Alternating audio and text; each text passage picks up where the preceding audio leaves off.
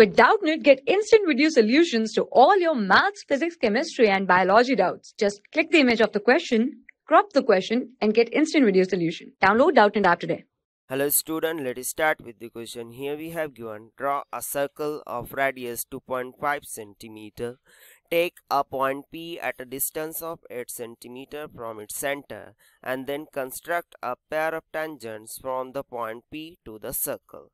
Okay, so let us start with this solution. So first of all, what I will do, I will draw a circle whose radius should be 2.5 cm.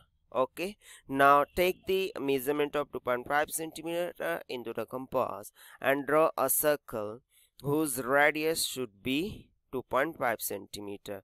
Okay, now what is given the next point? Take a point P at a distance of 8 centimeter from the center. Okay, so for this I will simply take the distance, take the measurement from the center to at a distance of 8 centimeter.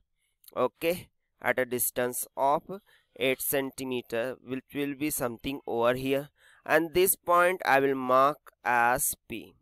Okay, now from this point, what is stated here, we have to construct a pair of tangent from the point P to the circle.